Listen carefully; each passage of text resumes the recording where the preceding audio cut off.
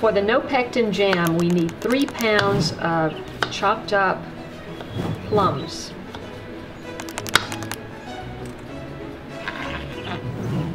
There is nothing more exciting than harvesting fresh fruit from your own tree, and we have plums galore in the late bloomer garden.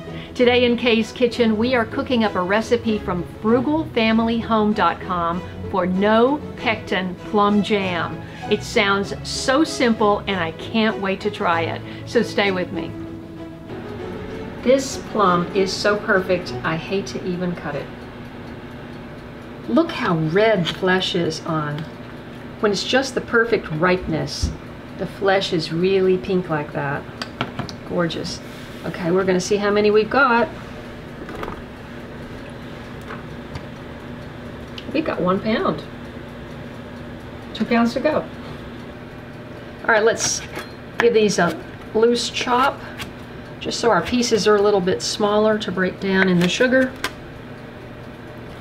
This is a super easy recipe. We're going to mix it up with the sugar and leave it in the refrigerator overnight. Looks pretty good.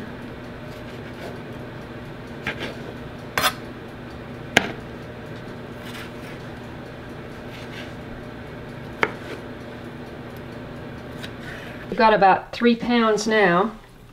Let's see. Oh no, I don't. That is not 3 pounds. I need another ½ pound.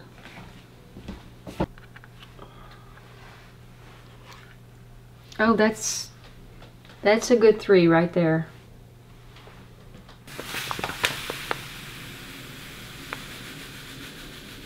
We're adding 1 cup of sugar to our 3 pounds of plums.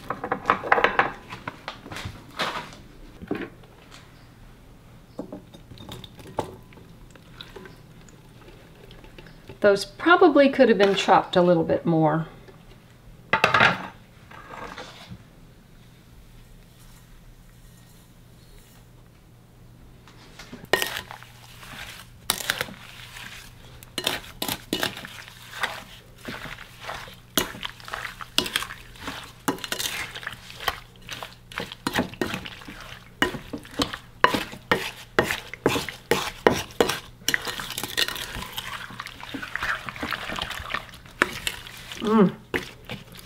That smells so good.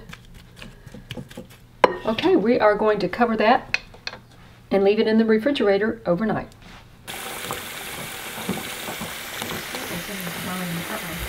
So our plums have been in the refrigerator all night, and we are going to put them into a pan.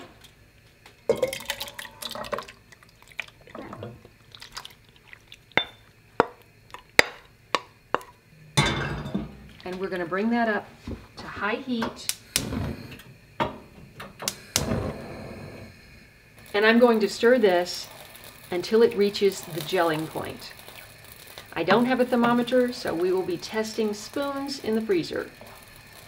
So the recipe calls for doing the plum jam on high heat. And you want to just keep stirring constantly because you don't want it to stick or burn. And I'm all set up here for deep water canning because I want to preserve my harvest.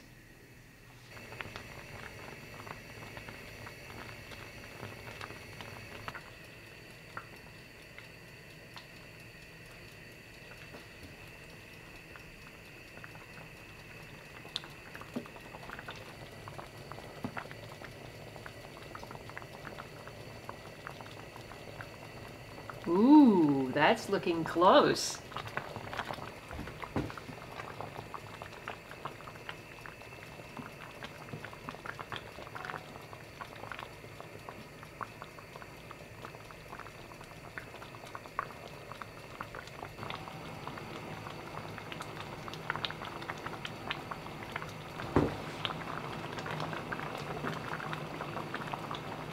Okay, I'm going to give it another try.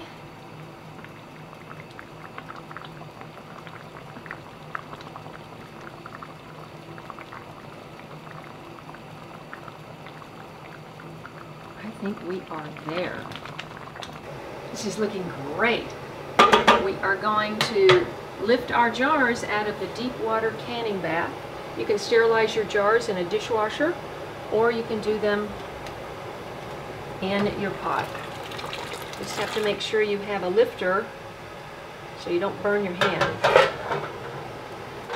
And now we're going to put in our jam into our hot jars.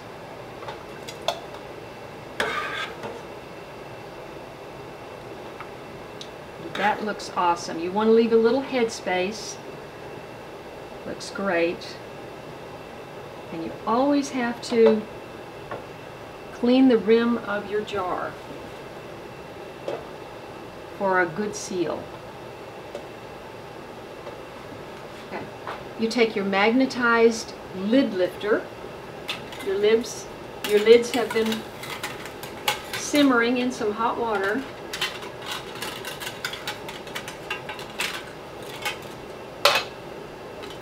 Can't seem to get one. There we go.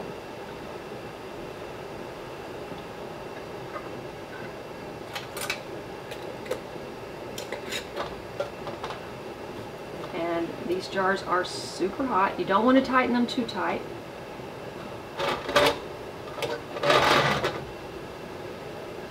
And you just repeat the process until you have all of your jam in jars. I'm letting my water continue to boil because these jars are going right back in.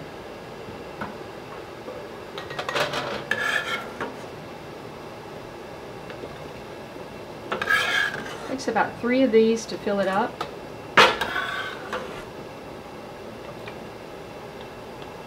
Three and a half. Nope.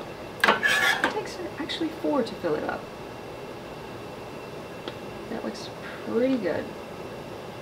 Clean off the lid in case you dripped, and I did. Just clean off the rim, and then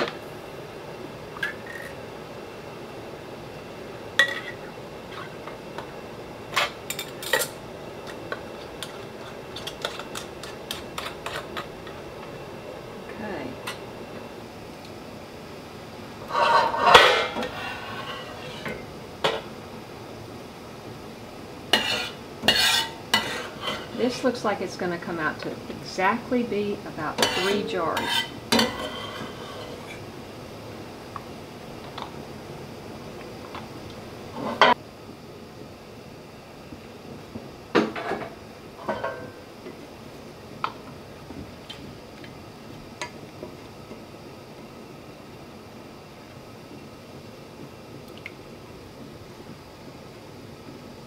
Ooh, might have gotten too much. Let's see. Ah, perfect. Perfection. Look at that.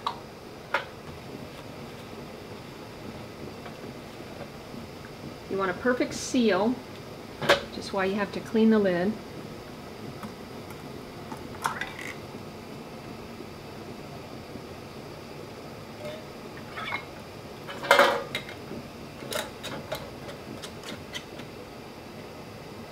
Okay. They're not real tight, and you want to put them back into the water bath for 10 minutes.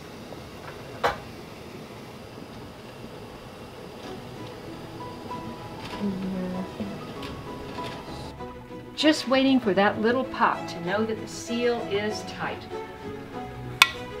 There we go. Thanks so much for watching this channel, liking my videos, and especially sharing them with your friends. Don't forget to follow me on Instagram, Facebook, and Twitter, and I look forward to seeing you in the next video. And if you enjoyed this one, why not try these? Thanks a lot. See you next time.